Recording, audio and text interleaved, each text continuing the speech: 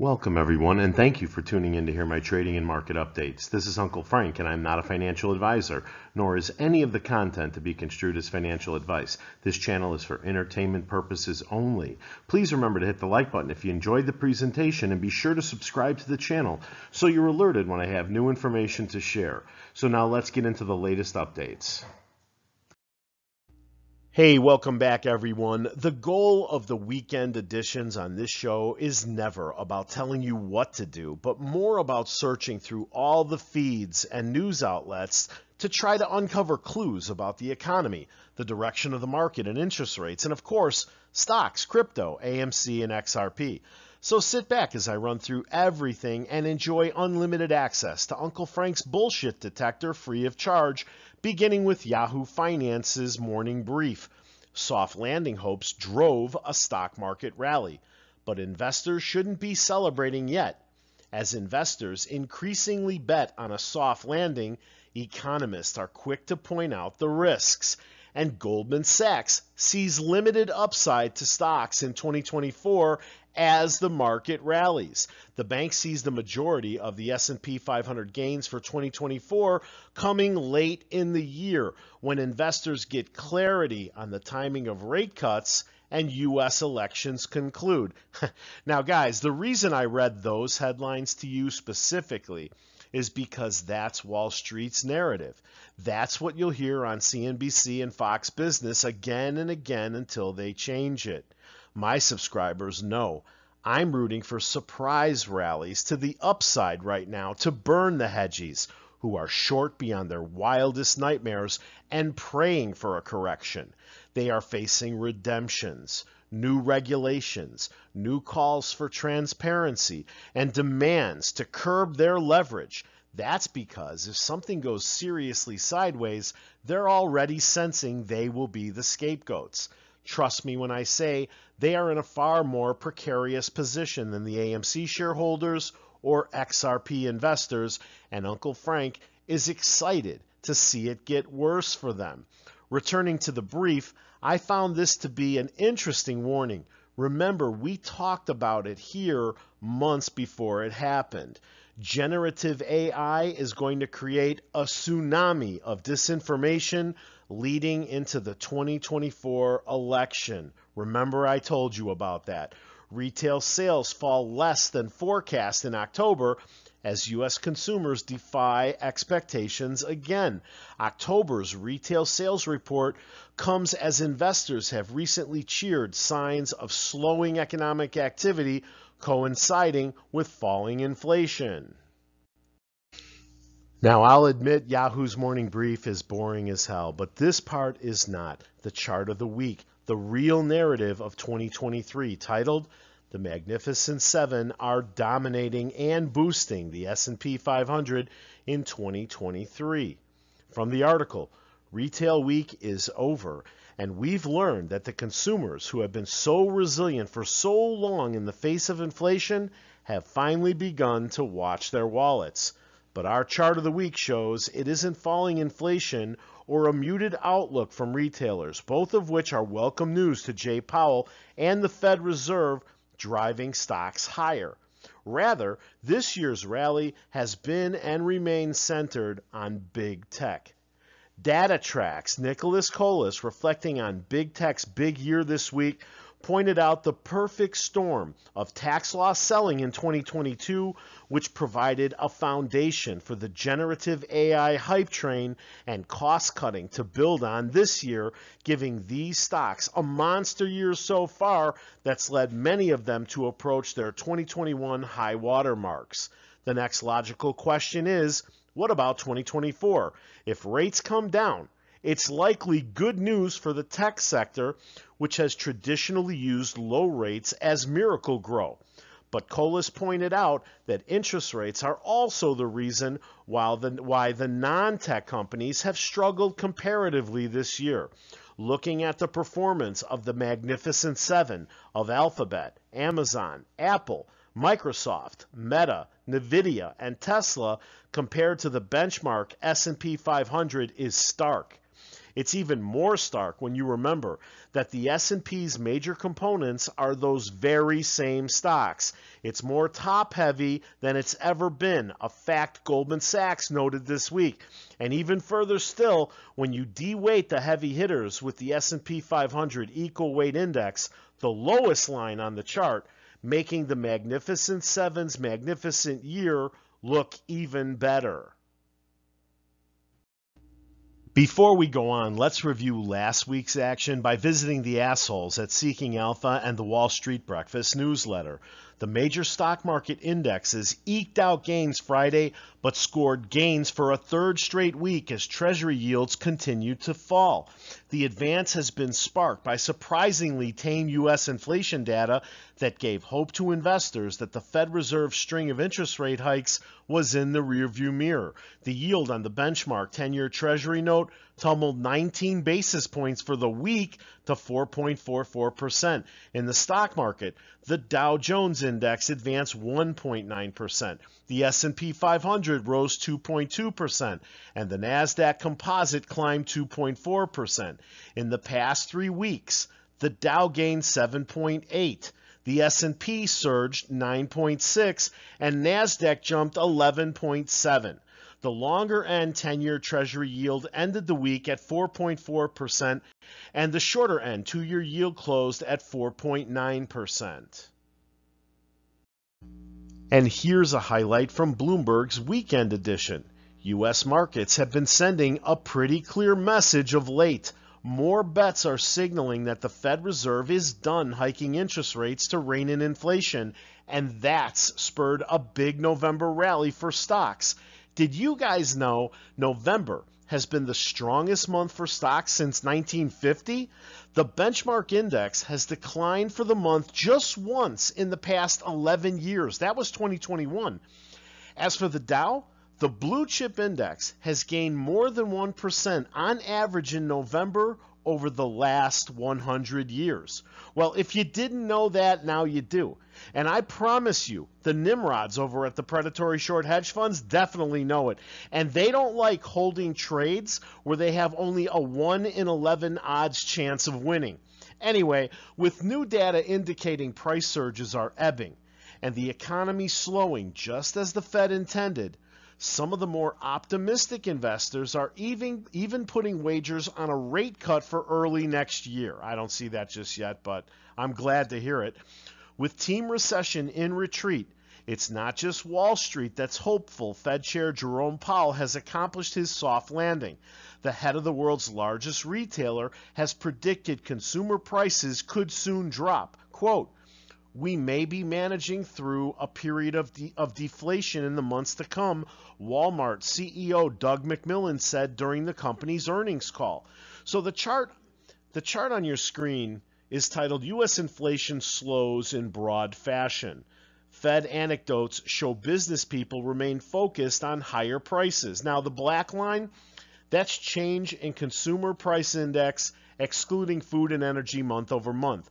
The yellow bars, that's the change in CPI month over month. So this thing is definitely cooled down. Looks like it's heading in the right direction. I could tell you one thing. The suspense is killing the hedge funds right now while we're all waiting for Beyonce to drop and an XRP catalyst. More on that momentarily. Bottom line, guys, is Uncle Frank can't tell you exactly what's going to happen, but when it does happen, your ass won't be surprised. Now let's run through some crypto headlines from Crypto.com Snapshot. More than $1 billion US of corporate inflows in 2023. Total crypto in funds for 2023 so far have exceeded $1 billion US according to data from digital asset manager CoinShares. The $1.14 billion total makes 2023 the third highest yearly crypto inflow ever. HSBC launches tokenized securities. HSBC is set to introduce digital asset custody services for tokenized securities like bonds on the blockchain. The bank expects to go live with the service in 2024. UBS introduces 3 crypto ETFs. UBS's high net worth clients can now trade 3 crypto exchange traded funds through the bank's Hong Kong platform. The ETFs are Samsung Bitcoin Futures Active, CSOP Bitcoin Futures, and CSOP Ether Futures. Together, the 3 products boast assets worth around $72 million. JP Morgan's blockchain coin rolled out.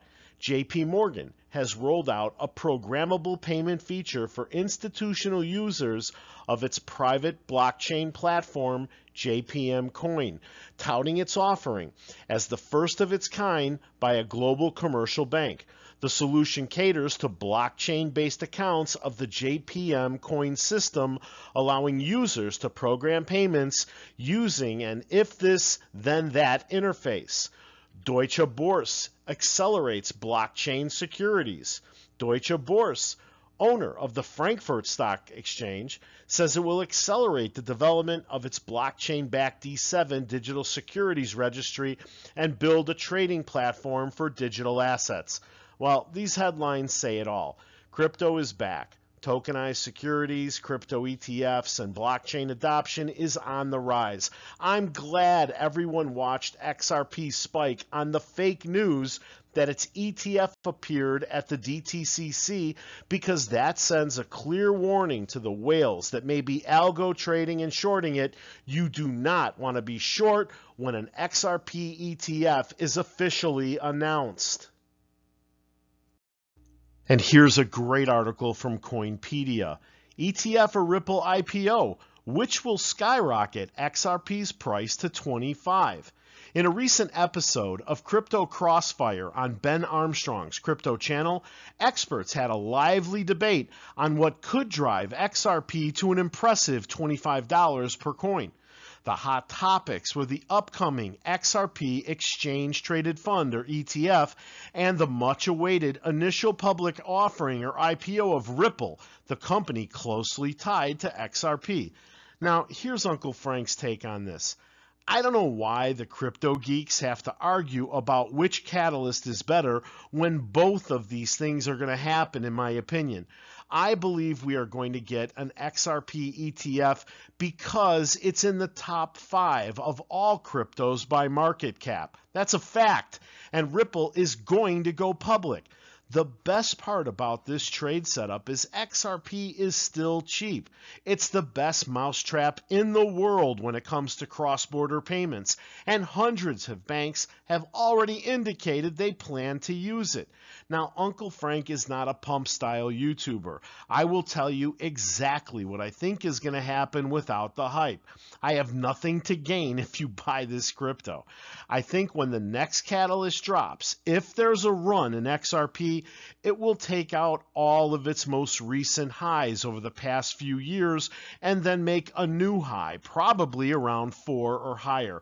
That's my call for now, and I won't change it until how I see it trades once it gets there, if it does. And this is the article that has me most excited for XRP over the next couple weeks from FX Empire. Price analysis. 3 bullish reasons to buy Ripple XRP this week. On-chain data analysis weighs in on 3 critical bullish indicators that could trigger an early rebound next week. Ripple XRP price dropped to 60 cents on Saturday, November 18th, down 20% from its local top of 72 cents recorded just 2 weeks ago. While retail investors show weak hands, crypto whales have invested $12 million this week, capitalizing on falling prices to buy the dip. Critical on-chain data shows that social media mentions of XRP have dwindled considerably this week, indicative of a local market bottom and imminent trend reversal, widespread fear, uncertainty, and doubt. Let's dig a little deeper on reason 1. Crypto whales are capitalizing on falling prices. XRP emerged as one of the biggest losers in the top 10 crypto rankings this week. But despite XRP's 20% price drop over the past 12 days, corporate investors continue to buy XRP. on-chain data from Sentiment shows that there has been a noticeable increase in large transactions and whale holdings. As depicted in the chart, when XRP hit 72 on November 6th, the corporate investors, that's wallets holding 10 million to 1 billion XRP, held a total of 16.6 billion XRP in their cumulative balances. However, as of November 18th, the whales have rapidly increased their holdings to 16.8 billion XRP.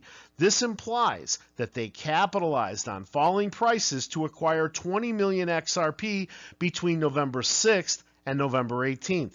Valued at the current market price of 60 cents, the recently acquired 20 million XRP are worth approximately 12 million. Such a large investment means that corporate investors remain confident in Ripple XRP Ledger's fundamentals. This buying frenzy among the big players could spur retail investors to halt the sell-off long positions at any moment.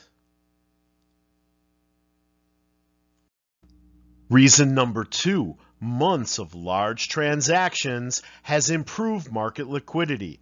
Can you see the arrow Uncle Frank put on the chart for my favorite monkeys?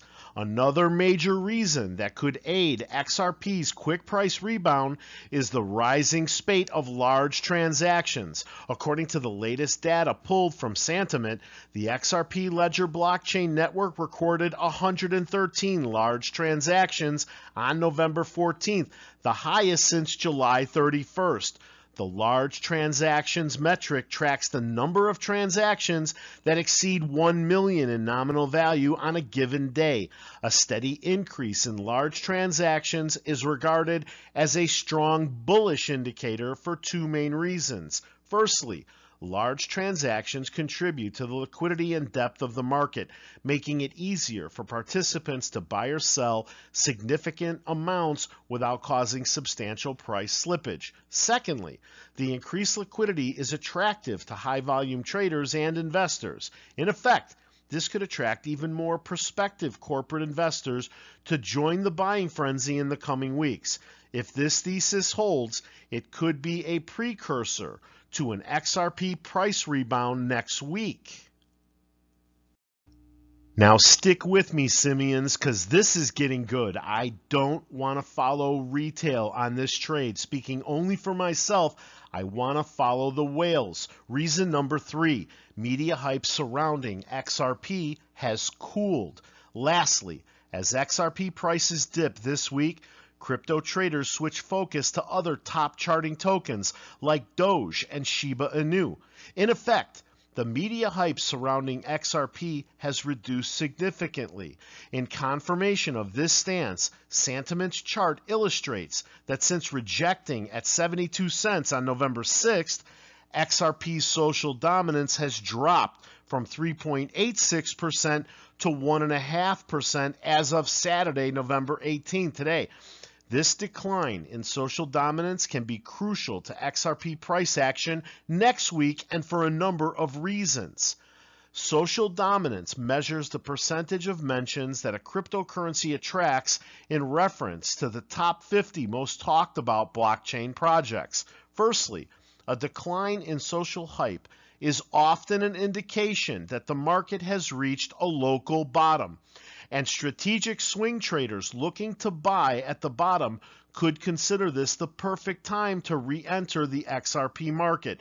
Secondly, when an asset is devoid of media hype, prospective new investors often see the current prices at a fair market value of the token. Hence, if investors consider the current decline in XRP media mentions as a signal to enter the market, XRP's price could make a bullish reversal next week and beyond. In summary, the millionaire whale spotted buying XRP aggressively, the consistent rise in large transactions, and cooling media hype are 3 major bullish reasons to buy XRP this week. However, the 58-cent area is a major reversal point, although it's unlikely within the current on-chain circumstance.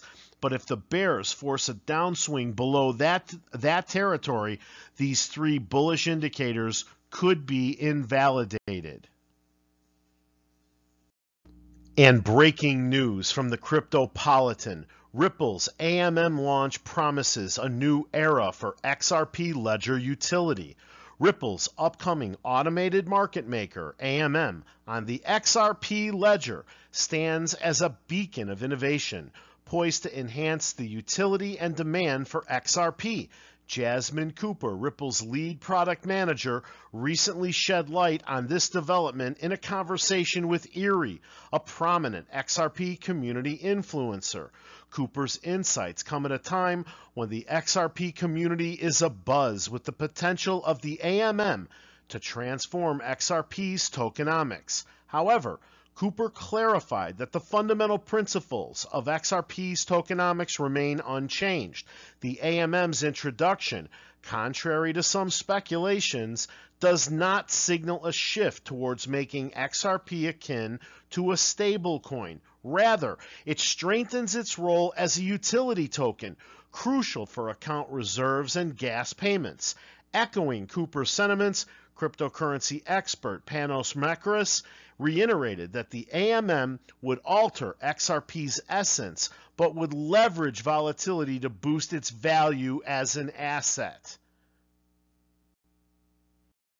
As a reminder, this is not financial advice. I am not a financial advisor. Please don't make any investment decisions based on this video or any other video for that matter. I will never tell you to buy, sell, or hold any stock or cryptocurrency. I'm merely sharing my own trading activity and the strategy behind it. Last week, I was nibbling on AMC on the drop, and I also picked up $7 and $8 calls expiring December 1st in anticipation of a rise in the stock as we approach the excitement of the Beyonce drop on December 1st and the dual drop of Napoleon and Disney's Wish on November 22nd.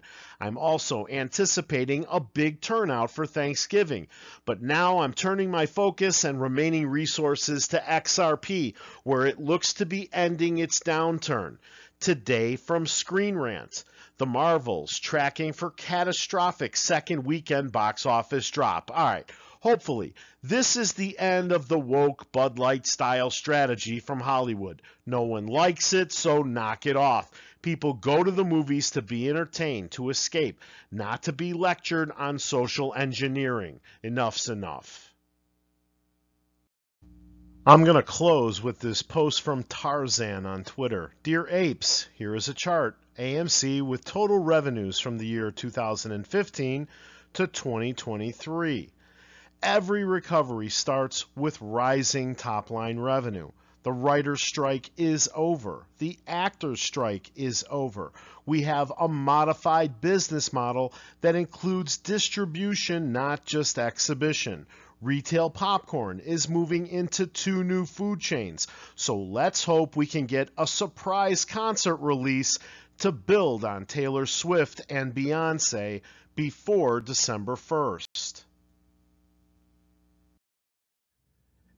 Hey, I want to thank you for watching, and please remember to hit the like button after this slide if you enjoyed the presentation. Subscribe to the channel and set the alert so you're notified when I have new information to share. See you at the bell.